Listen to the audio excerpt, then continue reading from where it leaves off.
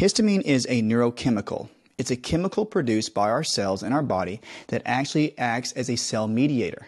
It actually calls other cells in to help handle a problem, especially when you're handling bacteria or parasites. When your body has an infection, your body uses certain types of cells to actually call in other cells to help clean up an issue.